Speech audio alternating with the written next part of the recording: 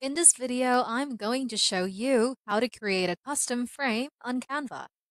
So first, what we have to do is to go to our projects, click on whichever project you'd like to put frames on, and then on your sidebar, click on Apps. From our search bar, let's click and say frame make. And there you'll be able to see a lot of results. Let us try clicking on the second one, image to frame, and open. Let us try choosing a file and create that frame. And add frame to design. Oh no. Okay, so the rule is the file should not exceed 1 MB. Oh, wow. Okay, so that's our frame now.